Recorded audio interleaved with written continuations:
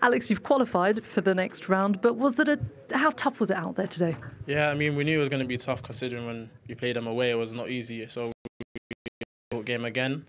Unfortunately, we created a lot of chances before we were able to go ahead and win the game, but it's still a decent result. Just keep on focus and keep on going.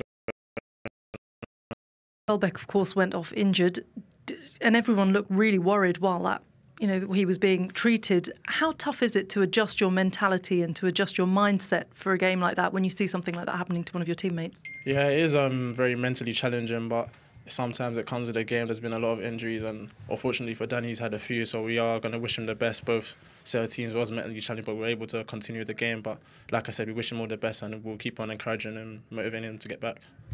Was there something missing in the final third today for you guys in terms of creativity, or was it that Sporting defended really, really well? We have to give credit to Sporting as well. They were very compact and made it difficult for us, but maybe that composure was lacking a bit today. Okay, and there was, of course, a chance to win the game right at the end with their red card and the free kick just outside the box. Is that when you see that going over? Yeah, I mean, it was a bit sad, especially when you're seeing Pierre running and he's so fast. We knew he was going to get there, but I guess it was a smart challenge from Mathieu, but it was unfortunate for us and we weren't able to get the goal.